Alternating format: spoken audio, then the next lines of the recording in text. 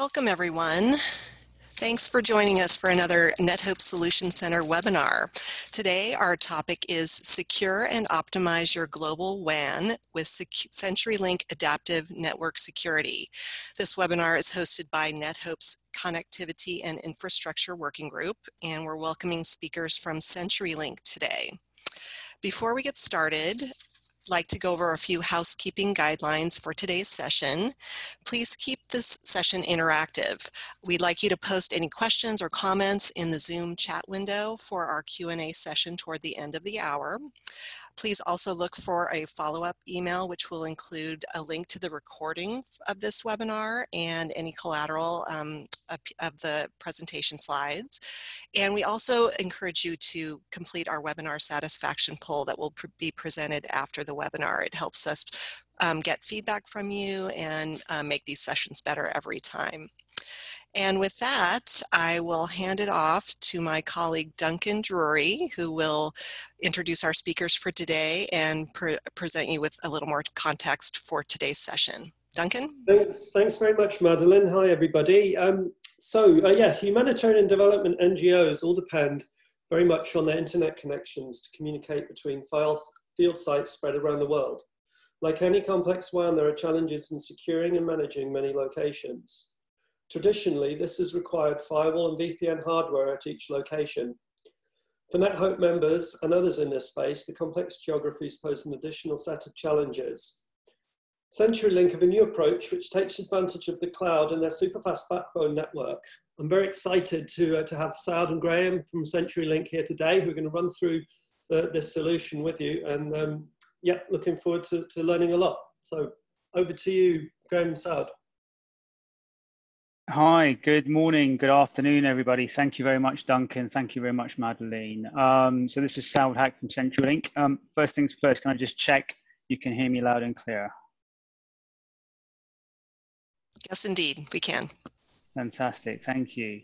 So so I guess just a quick introduction. So Saud, security sales specialist here at CenturyLink. We're here to talk to you about securing and optimizing your global wide area network with a product set that we have called Adaptive Network Security. I'm joined by my colleague, Graham Smith, who's Head of Security Solutions.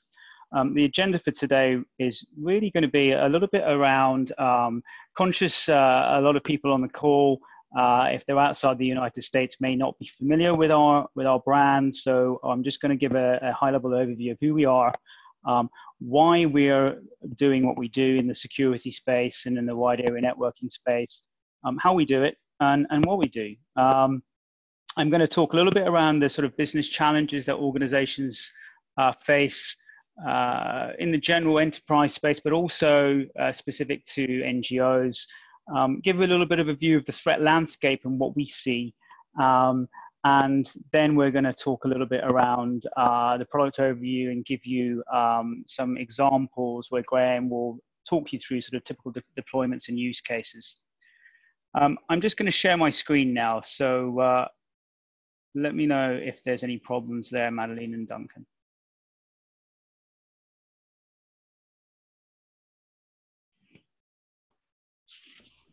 Looks good.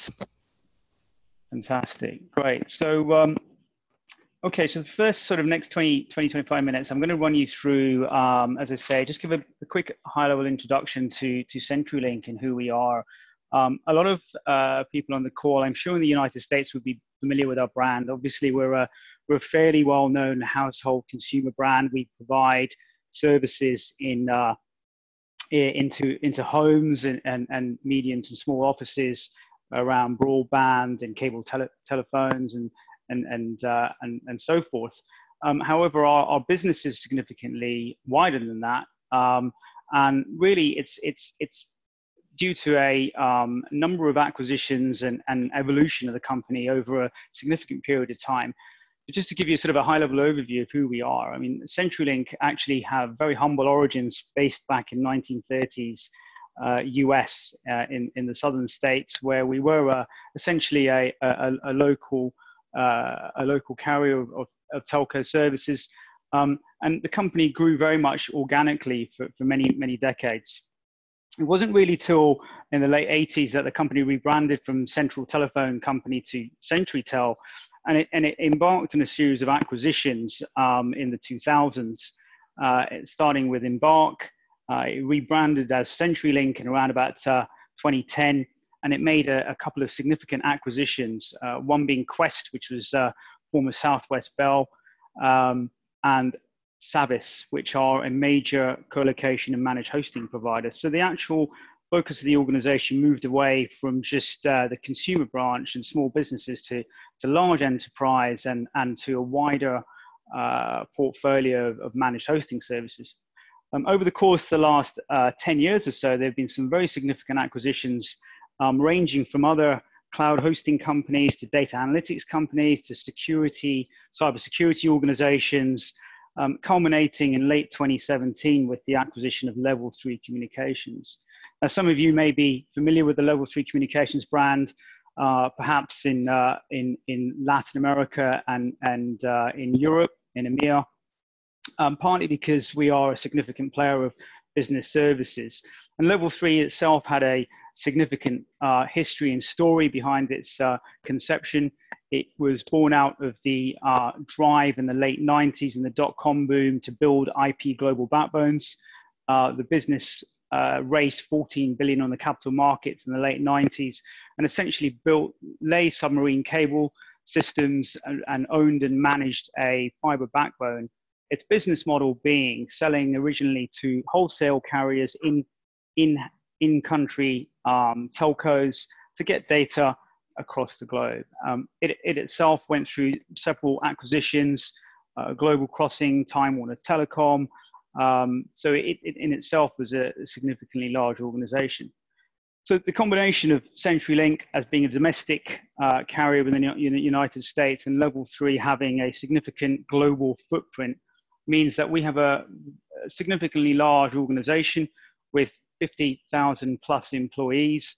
We operate in 60 plus countries, as in we have offices, but we serve a significantly larger number of countries as well, where we don't have individuals, but we do provide connectivity solutions. And the company is hovering around about 23 billion in revenue now. Most of that revenue is business orientated, serving our business markets. The consumer branch of our business is only about 20%, of which 80% is predominantly enterprise and government. So just to give you a little bit of a scope in terms of the scale of the business, I talked very much about our global fiber optic network, that most of it was built to serve the transformation of organizations into the digital economy. We now own around about 450,000 miles of routes of fiber. We have over 150,000 directly connected buildings, which gives us a lot of control. As I say, we serve over 60 customers in over 60 plus countries. And we do have a significant consumer base in the United States. So CenturyLink now has a very, very broad portfolio of services. Typically, a lot of organizations or a lot of people have a kind of preconception that perhaps we're a provider of home broadband service in the United States. Outside of the international arena, organizations see us as a networking provider, a data networking provider, and that is true to a certain extent. We do come from a very much a data networking background, but we've come to realize that our data network actually gives us a phenomenal amount of visibility, and we have a whole pillar within our go-to-market strategy which covers security. And our strategy really is to become the trusted connection to the network world. And this has been driven out of a number of business challenges that our customers talk to us about. So moving on to sort of business challenges that what we're seeing, and this goes across all kinds of businesses and governments, including NGOs, but the trends that we've been seeing is network growth, the amount of data being created, the number of devices joining the internet every day, the trends that organizations are seeing where users need to access data, not just from defined offices, but on the go through multiple devices. We've been seeing the advent of 5G and also the transformation of how organizations consume data in the cloud. Workloads are transferring to the cloud at a ever-evolving and rapid pace.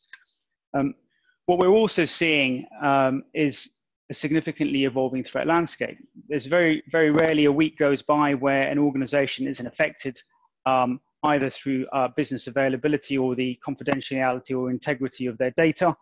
Cyber criminality is increasing due to the barriers of entry declining. Threats are proliferating. You have a whole host of different kinds of bad actors out there, everyone from hacktivists who don't like a specific organization for some political reason to lone wolves, but then going further up the chain, you have or more of an evolution of cyber criminality, as well as nation states who could be behind some of these attacks that organizations are facing.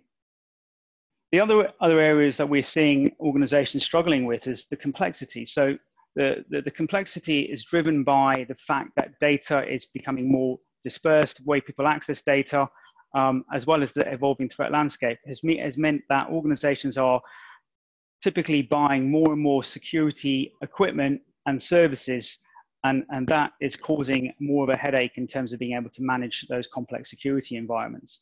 Organizations need to be able to stitch these environments together and come out with a good business outcome. So typically we're finding organizations turning to managed security providers to help them with that journey.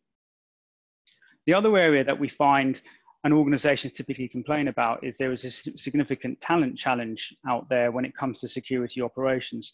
There just isn't the talent to fill the roles or keep people within the role for long enough.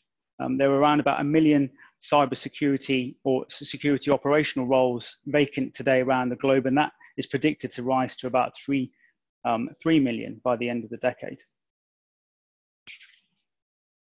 So I talked a little bit some of the trends, but we need to focus a little bit around the service offering that we're going to talk to you about today, and that is what we call our adaptive network security offering. We built that product around a specific need or some specific needs that our customers were talking to us about and what we're seeing in the wider space. There's two main digital trends that we're seeing here. One is the advent of organizations moving away from head offices or remote offices where they have mobile workers on the road accessing data and applications from multiple devices. Those devices need to be protected. The other big trend obviously is accessing data away from your traditional co-location environment where you knew where the data was stored in a specific server which was running a specific application. Those workloads have moved very much into shared environments, and we're finding that we're getting to that 50% mark where workloads, almost 50% of workloads are now sitting in cloud environments such as AWS, Azure, and so forth. So to address these trends, it has had a significant impact in terms of how customers are designing their networks going forward. So I talked a little bit about what CenturyLink has in its portfolio and what we can provide our customers. Obviously, organizations see us as a data networking company, and absolutely that's our traditional foundations as an organization. We provide a whole host of services from internet services, managed wide area networks, MPLS, SD-WAN services, bringing together mobility and securing our customers who have significantly large mobile workforces. We then do what we call IT agility, which is essentially everything from dedicated environments for your IT requirements, co-location or managed hosting, right up to understanding how workloads are consumed and understanding where running best execution venues for helping customers understand where they can run workloads in the cloud.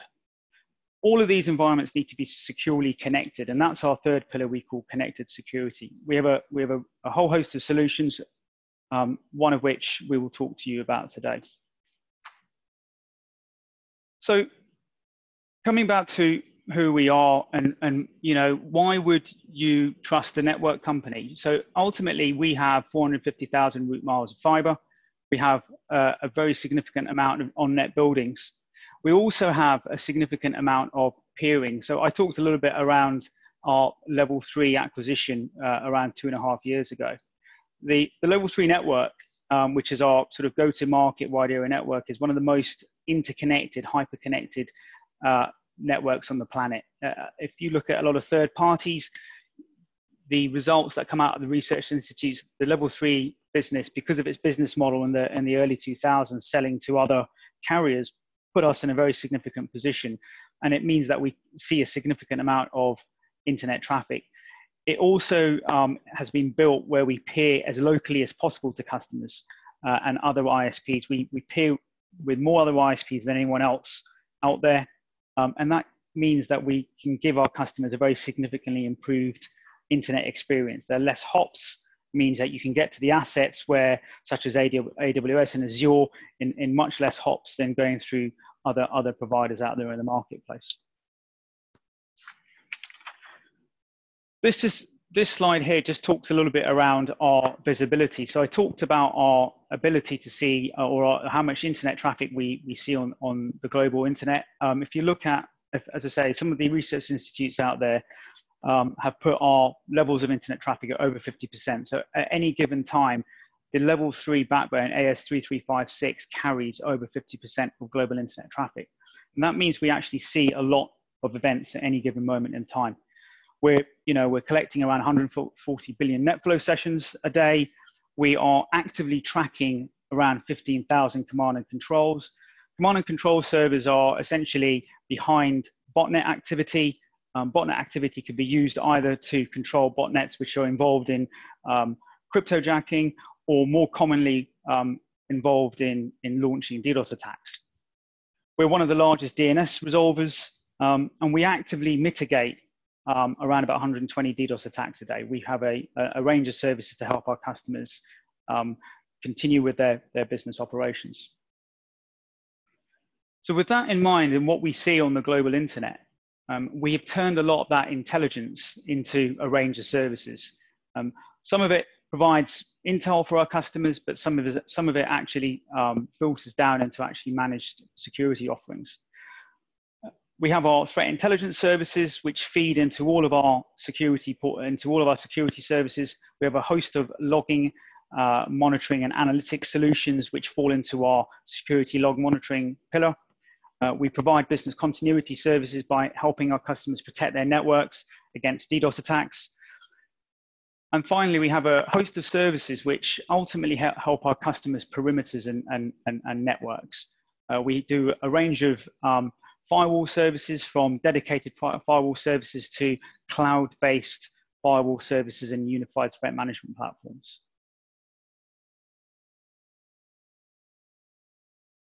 So I talked a little bit around our perimeter security services. So most of our customers who consume services from us, internet services from us, either from us or from any other carrier out there, need to protect those internet connections. And those internet connections can be protected in a number of different ways. The three main ways that we provide and help our customers with is, one, they could deploy a SD-WAN device, which has some basic security features on there. Our view is that a lot of our customers have multiple different types of environments, and quite often the deployment of security solutions tends to be more of a hybrid approach. So there are some instances where SD-WAN security could be the suitable way to go forward. However, the technology within SD-WAN devices tends to be fairly new, and there is a market perception that there might be better ways of securing customers' internet than just purely SD-WAN. However, SD-WAN is purely interoperable with our other security solutions. Other security solutions that we provide are what is fairly mature in the market, where we can provide dedicated managed firewalls of a host of different technologies, where at your headquarters or your remote locations or your major branch offices, we would manage security firewalls for you. The environment that we believe would be of significant value to our customers, including NGOs, is our cloud-based firewall service, which we branded Adaptive Network Security, which essentially is a centrally managed unified threat management platform. It consists of a variety different services which I'm going to run through with you now. But essentially what you are doing is you are moving the dedicated premise firewall that would sit at the end of your internet connection into the cloud. And you can consume that through a number of different ways. We will talk you through some of the use cases in terms of how that can be accessed over IPsec, it can be accessed over MPLS, and so forth. But essentially what we've done, we've built a range of gateways around the globe. We have around about 31, which are constantly being evolved. And it's a platform that allows our customers to scale, where they don't need to worry about patching or upgrading the service. It's a constantly scalable solution that we're constantly updating and upgrading for our customers. So to give you an overview of what our actual platform consists of, the gateways that we have around the globe, it's essentially a next generation firewall. It's a highly available service. We don't believe in talking about vendors. At the end of the day, customers want services. They want a service. They want to know that they're going to have resiliency. They're going to have connectivity. They're going to have the security and protection. So really the platform is built on Fortinet, but we are looking to migrate and expand on that as time goes on. Some of the other features and functions that we provide for our customers, we provide IPS and IDS. It's all part and standard that you would find on Fortinet technology. We provide content and URL filtering for our customers. We provide anti-malware and sandboxing, so we would allow these features to be added if required, where we would quarantine, say, an attachment, open it in a safe environment, and if there was no issue, we would release it to your user. We can provide things like application and control, where we can integrate your Active Directory, so you can control applications down to the user level. We are developing technologies around data loss prevention. So if you store credit card details, there are things we can do to tag those bits of data, and we can alert you if that data does leave your network. And the other area which is significant is mobility. So we've added a component of mobility where organizations can download a bit of software onto their device, be it an iPhone or laptop, and they can securely connect back onto their network, knowing that they have the same security policies as users that are sitting in their headquarters or branch locations. So that is the security feature set of adaptive network security. We have built these mainly where our customers tend to operate and have offices, but we are constantly expanding on this. Our vision was to have them around the globe, and we are constantly building more as our customer base increases. We have a set of security operations centers, and we have around about 31 gateways around the globe. That's all backed up with other services that we do. We have security log monitoring ingestion platforms. We have hosted security environments which are dedicated. And we have DDoS scrubbing centers for customers who want business continuity for their platforms. So that gives you at a high level sort of what the feature set of our ANS platform is. At this point, I'm going to hand over to Graham, who's going to talk to you a little bit about some use cases around how we can deploy these and sort of the architecture examples. Thanks, Saud. Hi, Graham Smith. I look after the security solutions side of the CenturyLink EMEA business, and I'll talk around some of the use cases that we typically see. First thing, there's no single answer to security. Every vendor out there will tell you that if you buy their technology, you don't need anybody else's. It solves the problem. The cloud web gateway vendors will say that you don't need anything else, just buy our cloud web gateway. The SD-WAN vendors will say similar.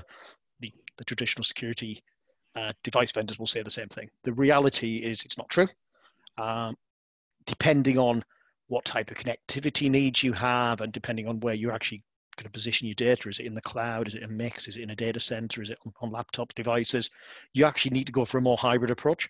And that hybrid approach could be a mixture of various devices. So it could be, I want to mix my connectivity up between raw internet, SD-WAN across the internet, MPLS.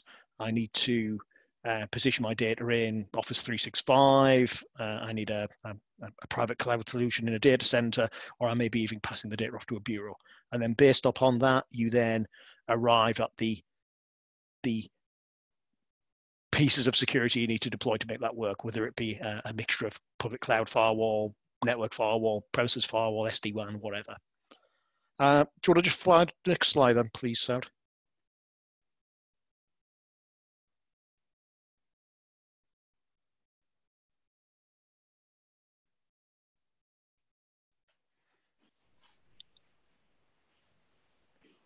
Saud, can I have the next slide, please? I am just trying to get that to move.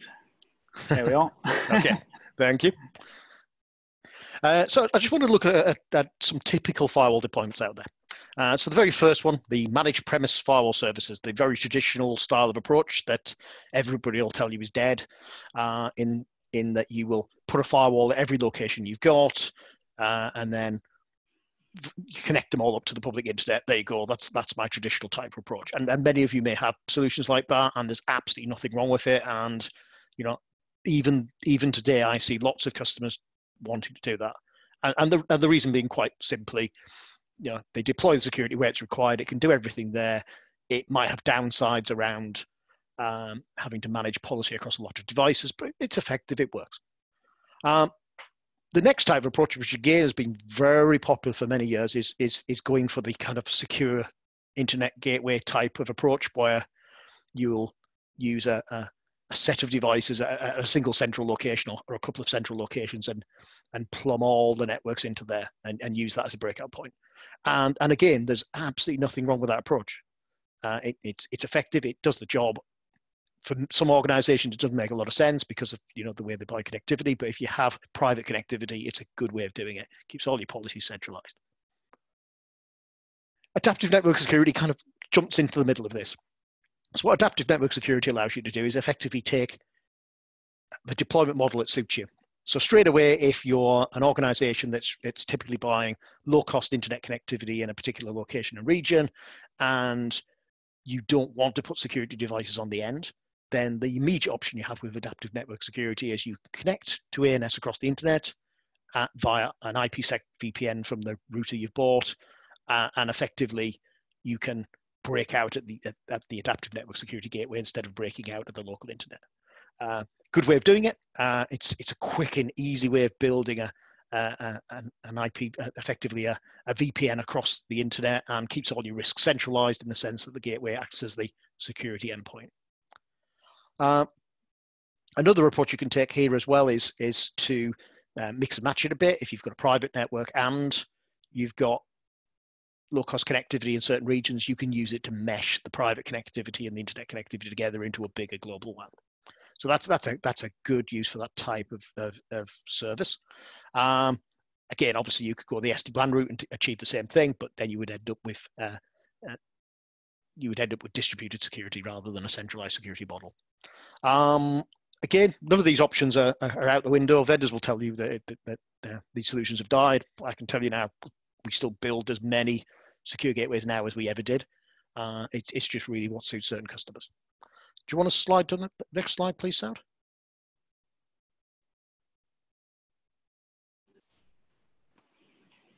Just give me a sec, Graham.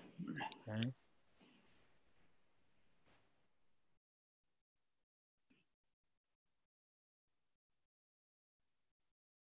There we go. Okay, so a little bit more about adaptive network security and why it fits really well. It's not the replacement to anything. It's part of the puzzle that you put together. So if we look at the typical scenario on this diagram here, you come along, you may have SD-WAN, you may have raw internet, you may have an MPLS network. Your data may reside in Google, it might reside in AWS, it might reside in Office 365, it might reside in all of them. You might also have a data center or a third party that stores data for you. You need a solution to all these things. And how do you go about solving all these problems with one technology? Well, you can't do it with one technology, but you can bridge the gap. So in a scenario where you had all these things together, you could well turn around and say, well, the cloud web gateway, public web gateway vendors are telling me their technology solves everything, but we all know it doesn't because it's web. So anything that's not HTTP, HTTPS, they're not dealing with that. The SD-WAN vendor will tell you that, oh, we can handle all this, but actually, can I get the performance out of that SD-WAN device to actually achieve everything? Probably not. So I kind of left a little bit less there. And I probably don't really want to have a security policy across 30, 50, 100 sites. So how do I solve that problem? And that's where adaptive network security comes in, because it sits there as the kind of centralized piece of glue. You know, in a world where you've gone for a predominantly SD-WAN type of approach, we can act as an internet drain, so you don't have to have security and security policy on every single device. We just act as a central point, so the internet just becomes a transport. If you've got an MPLS network, we can act as the single private network drain for all the customers as well. And that doesn't mean to say you can't use a public cloud web gateway. You know, a Zscaler, a Cisco Umbrella, a Forcepoint, whatever, you absolutely can. What we then do is give you the ability to transact with that service in a secure manner. So, you know, we can effectively extend the likes of Zscaler out as being another site on your network, so you can securely send your requests to them without danger of traffic being intercepted or interfered with in any way. And then moving to the remote user space, you know, bringing that all together from there, the user that's actually out and about and not got access to your site, you can bring them in via remote access and give them access to exactly the same services as everybody else. So that's the beauty of adaptive network security. It doesn't replace any piece, but it's a multi-protocol stack. So everything the cloud web gateway can't do, it can provide. It doesn't attempt to take over what the cloud web gateway can do, although it can provide those services. But if you want it to interoperate with it, it's absolutely fine as well. And we get lots of customers who do that. So that in a complete piece is adaptive network security, and that kind of finishes our piece of the presentation, Sad. Great, fantastic. So yeah, hopefully that gave you a good overview. I guess we've got a fair bit of time to cover off sort of any Q&A on that, but that sort of give you an overview of sort of the product set, what the feature set of the service was, and some kind of use cases in terms of how it can be deployed for, you know, headquarters, branch sites, and also incorporate mobile users. So if there are any questions, Graham and I are happy to field them. Thanks very much, Graham and Saud. And yeah, we have got a few questions coming in, so I'm going to ask a few of them, but please keep them coming in, and I'll try and include everything. So yeah, a question about the whether there's any performance hit or improvement from using ANS for end users. Okay, and is there a specific use case that we want to talk to around that? I haven't got one in the question. Okay. Okay, so we'll just take a well, I'll take it from various angles. So if you were looking at it against perhaps an SD-WAN style deployment where you're using a device, a kind of an SD-WAN device trying to use it for that and security, then you've got an immediate benefit if you're using the full UTM stack. The downside of SD-WAN, for instance, is you're scaling that device to do a networking feature, and as soon as you start loading it up with security features that need to do lots of inspection, you're going to get a performance hit. So that's one of the benefits of an adaptive network security in that scenario, because you're just offloading all that. You're just saying, yeah, you just get the tunnel, you get the data to us, we'll do all the heavy lift processing. The advantage you have in terms of adaptive network security is it's an ASIC-based solution, in the sense that all the cryptography, as long as it's not really high-end type stuff, will get offloaded to a separate processor. So we really can scale these boxes up to ridiculous levels. Okay. For the endpoint, that I mean, there is hardware at the location providing the access to the system. Have you got any kind of information about sort of prerequisites and requirements for that, so that members would be able to evaluate what they've already got in place? Sorry, I'm not. You mean in terms of what you need to do to Yeah, take yeah, on board sorry. adaptive network security? What do you need in order to get going? Right. Okay.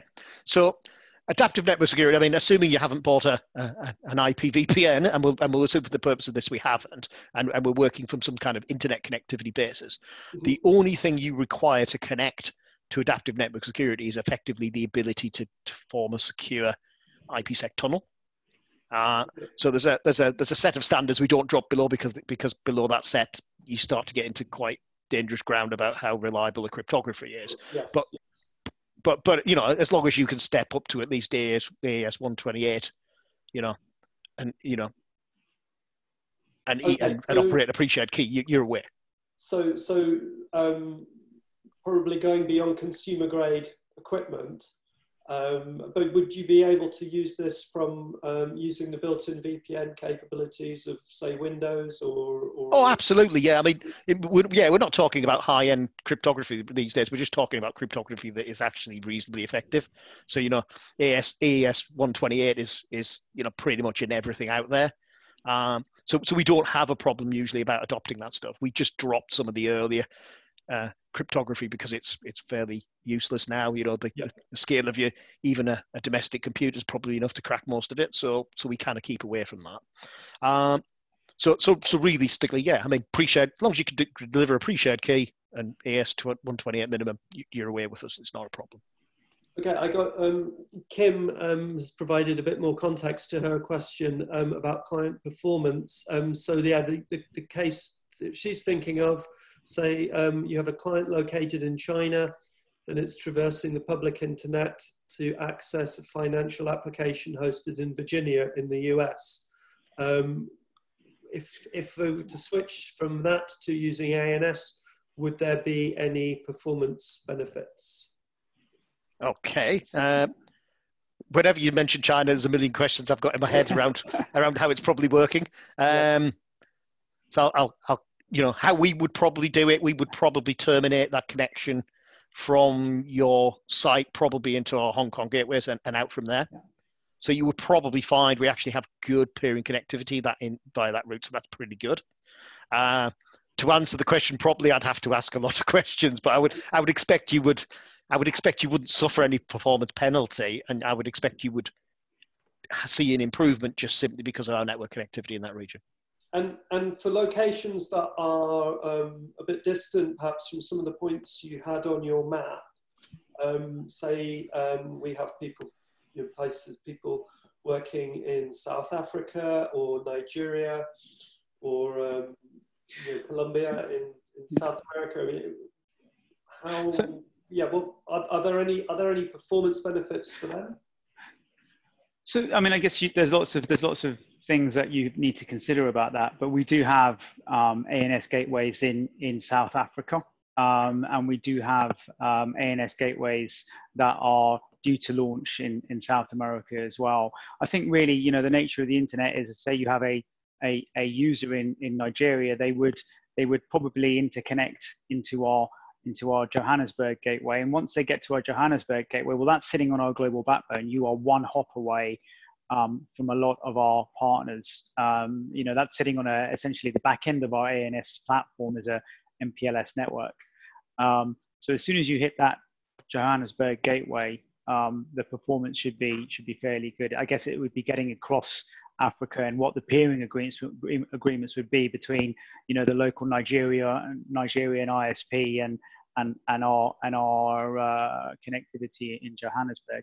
It could be a case that we are peering directly. We won't always be, but that's just the nature of the internet. For a customer of yours that was already, you know, was committed to using ANS, I mean, if they were making a decision about what ISP to use in different location, you would be able to advise them on. Yeah, absolutely. Yeah, I mean, we you know, it's a source of public record where ISPs peer, but yes, we can certainly help customers make a decision on, is a service provider in region a good choice for what they're trying to use. Okay, thanks. And another question that we had here, are all endpoints proxied? by endpoints, I think this is a question from Dan Carr at CRS. Then by endpoints, are you saying your question was answered? Okay, sorry about that. Okay, maybe we'll skip to another question. Okay, do you provide an early warning service that helps customers better prepare for emerging threats? That's a great question. We absolutely do. So whilst we've been talking about our secure internet gateway service, which is otherwise known as Adaptive Network Security, what we bring to the cyber landscape in the market is our visibility on the global network, and we do have threat intelligence services where we are sampling our own backbone. We are also taking a whole load of other threat feeds. We collect over 100 terabytes of metadata every day. That's headers of where traffic's coming from, where traffic's going to. We have a significant data lake of information around IP and DNS information around who the bad actors are out there.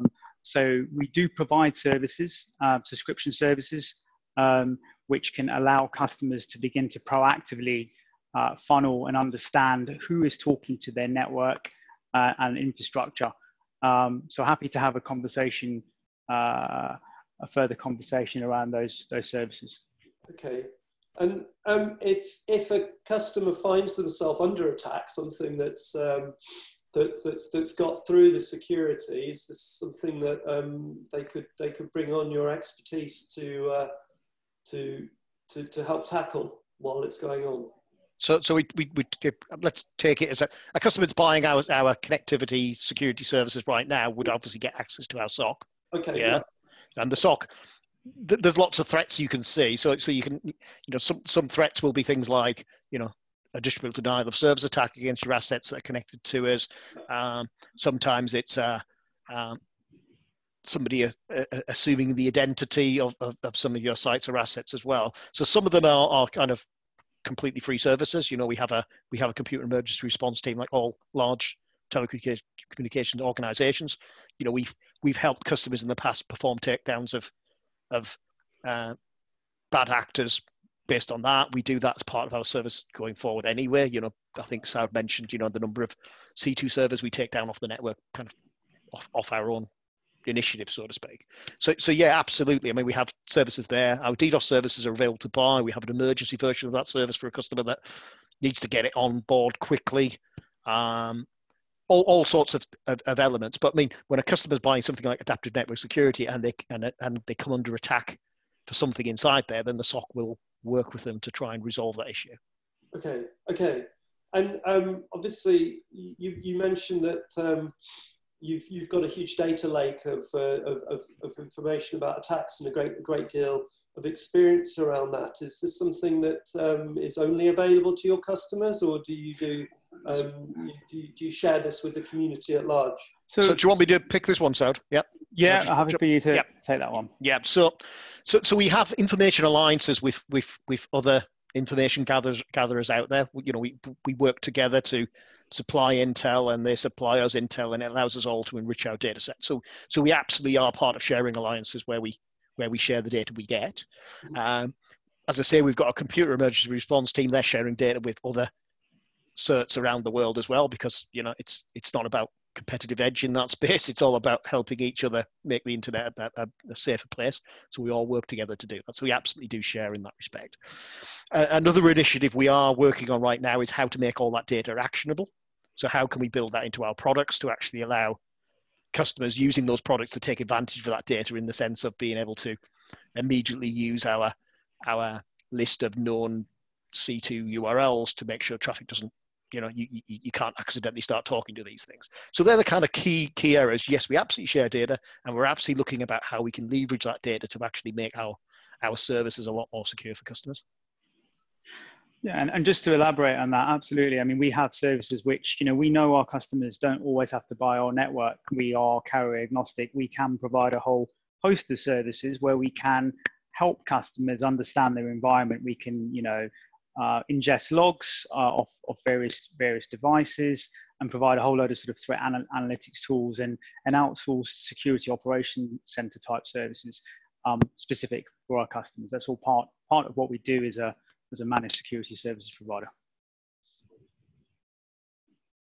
Great, thanks. A slight change of the area of the subject. So at the moment, a lot of NetHope members will make use of the features on their firewalls much beyond security. And it's very common to use them to optimize performance of internet connections shared by staff in remote locations where the internet connections are a bit shaky. Features such as traffic shaping and quality of service are really, really popular. Does ANS offer this kind of functionality in the cloud?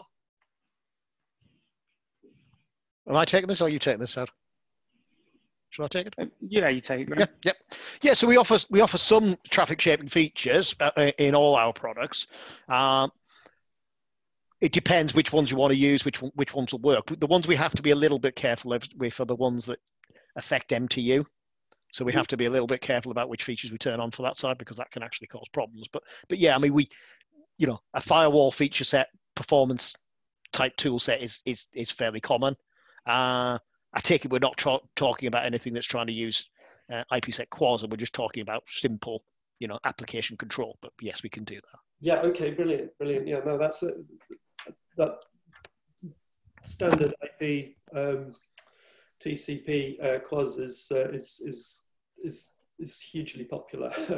So, yeah, I could imagine. Yeah, I mean, if you go back to many years ago, compressed stack on the router network was the first thing everybody turned on to try and get around the fact that their internet connections were really absolutely. And with NGOs being a bit budgetary constrained, and also the locations where they're operating, things often aren't very optimal. We try to do as much as we can to get the most value out of exactly. What we have. So if your service offers that, then it's that's definitely a valuable feature. I wonder also whether you provide insight into how the connectivity is being used in each location. Do you have some kind of reporting? We do. So one of the things I guess we didn't cover on this, but yeah, the reporting, we use security analytics dashboard, and what you can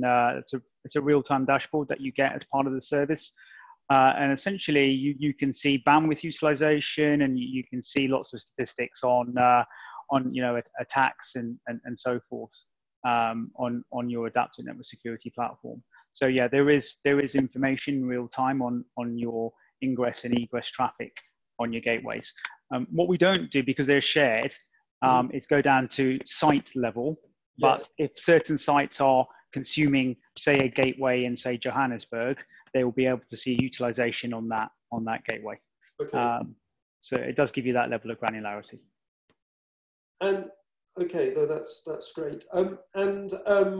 How could people have a look and see what these what the features are and what the interface looks like? How do people see? Yeah. So the interface itself, we do have user guides. What I would urge people to do at the end of this webinar is there is a landing page, a security landing page. Within that, we have adaptive network security. There are data sheets within that, but there is a fairly good comprehensive guide we have for our customers, which gives a view of what the interface and portal looks like. We are trying to move to make it as automated as possible. There will be on our roadmap, there is a vision to try and get that to be as self-service as we can get it. At this time, if you need to make changes, you need to have an interaction with our Security Operations Center, and we have an SLA around it. Fantastic.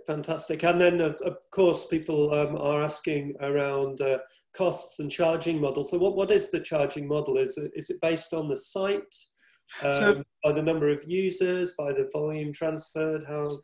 Yeah, so we've actually got a fairly telco approach in terms of how we decided to charge this. Most of our competition like to charge per user, but actually we decided that wasn't a very good mechanism. The number of users or the number of devices are largely irrelevant for us. The way we tend to put together a model would be it's on bandwidth. So how many megabits per second of bandwidth would you be utilizing in our gateways? And the other benefit we've also done is, because we are a global provider, we've essentially provided flat rate pricing around the globe. So be it your users be in Latin America, Asia Pac, or in the United States, we can offer flat rate pricing for ANS gateways. And is this billed on a monthly or annual basis? It's a service, so we can bill it. We typically tend to bill our customers on a monthly basis, but if it's required to be billed quarterly or annually, we can arrange that. It's a flat rate charge, and it's not utilization based. You would set a bandwidth limit on the gateway. You can monitor that bandwidth utilization using the portal. And if you needed to make changes, obviously you can upgrade or downgrade that service, but it would be a fixed monthly charge. And could we have the billing for different sites based on the bandwidth that they set, or is it yeah, we could break it down. Yep. Brilliant. Yeah, we could break it down into different regions if that was a requirement for the customer. That's fantastic. I think a last question, really. People are quite intrigued about how it might be used by people that are on the road. So once they're outside of an NGO office, how would they access the service, from their phones or from their laptops? Right. So you've basically got two options. You can go with a VPN client effectively and just install it. So if you're on your laptop, you could put a VPN client in, and then choose what mechanism of authentication you want to use. You connect to the service, and effectively you're just part of the central network. So you can just do that. You can just use it as a remote client. On a mobile device, it really depends on how you want to go down that route, because you're probably likely to go more down an SSL landing page type of approach for a device like that. And like most services, we offer the kind of the range of using SSL as a transport, using SSL as a connectivity mechanism for a wide variety of devices. Again, that becomes quite custom, because how people want that to work tends to be quite personal to them. Some customers want to do some checking of the device. Some customers don't want to do any checking of the device. It's really up to them on how they want to utilize that. Okay, brilliant. But you would be able to provide guidance around the different options. Yeah, absolutely. I mean, using a client's quite standard. There's nothing particularly exciting about it. You use it. You probably just the most interesting thing is what authentication method you're going to use is probably about as far as it goes. It's been around for a long time. Clientless is more of a personal topic to a customer. There isn't really two ways different customers do use the same mechanism. Everybody wants their own kind of personal feel on it. Okay, great. So I think we're getting towards the end of the hour, and I found this super fascinating, and I'm sure our attendees have as well. I do notice that Madeline has kindly posted a couple of links into the chat windows where you can click on them to find out a bit more information about this product. And there's also the threat research report. There's a link to the 2019 threat research report. I wonder if you just want to sort of give people a little bit of an introduction to what that is and why they should click the link. Again, shall I grab that or you, Saud? Yeah, I can run it through. Okay. So it's, essentially what we do on a yearly basis. I mean, obviously we have a huge amount of visibility on the global network as a global ISP. So we have, over the course of the last few years, we have been focusing on a threat report. It tends to focus around botnet activity and DDoS attacks. That's our kind of our strength. But there's some key takeaways within that report. It talks a little bit about some of the actions that organizations can do, and off the back of what we're seeing on the global network and some of the trends and some of the bad actors that we're seeing. So it's not one of those reports which are like 200 pages long. It's about sort of 18 or 19 pages. So it's fairly to the point. Yeah, the interesting stuff is not in the headlines. The fact that attacks are getting bigger, more frequent, and more sophisticated, you shouldn't be surprised by that. But if you read beyond that to see what's going on behind the scenes, that's where it becomes much more interesting around Insight. And I won't spoil the read. Brilliant. Well, chaps, thank you ever so much for sharing with us today. I found that very useful. And I'm sure that we'll have some follow-up questions which we can share in the meantime. And obviously, your contact details are on there, so attendees are able to get directly in touch with you. So yeah, thank you once again for your time today, and thank you everybody who attended. As we close this webinar, you'll be invited to fill out a short survey just to say like what you've thought of it in general. So yeah, please do fill that survey in, and I look forward to welcoming you back to another Connectivity and Infrastructure NetHope webinar in the near future. So yeah, thank you very much, everybody. Thanks to everyone who attended today and for our speakers. As Duncan mentioned, please fill out the satisfaction survey. We appreciate your input and comments, and look for that follow-up email, which will include contact information for both Saud and Graham and links to the recording and other collateral. Thanks again, and have a great rest of your day.